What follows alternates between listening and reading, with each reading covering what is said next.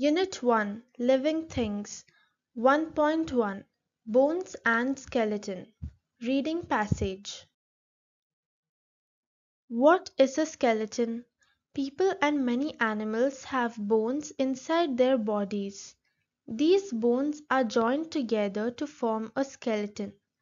A skeleton is a strong frame that supports our body from inside.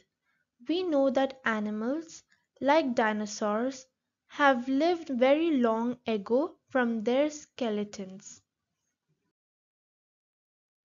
The human skeleton. Our skeletons are made of 206 bones. These bones are of different sizes and shapes. You can feel bones through your skin. Bones are hard and strong. How many bones in your body can you name?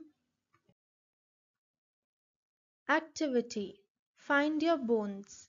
Feel your head. How many skull bones can you feel?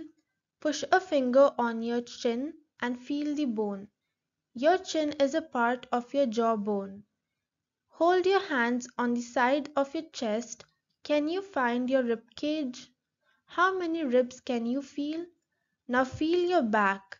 The bumps you can feel are the bones of your spine. Stand up and put your hands on your hips. Can you feel your hip bone?